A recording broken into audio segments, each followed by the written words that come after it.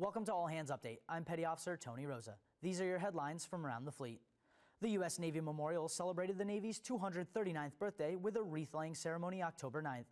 Guest speaker Vice Admiral Scott Swift spoke of the historic achievements that led to the Navy's formation and growth. Guests were invited to the Naval Heritage Center for a birthday cake reception after the ceremony. The Continental Navy was established on October 13, 1775, when the Continental Congress dispatched 2 armed ships during the Revolutionary War. Naval forces from Brazil, Colombia, Peru, and the U.S. recently concluded Silent Forces Exercise, or SIFOREX 2014. The exercise was hosted by the Peruvian Navy, focused on anti-submarine warfare, and gave sailors the opportunity to work with foreign submarines.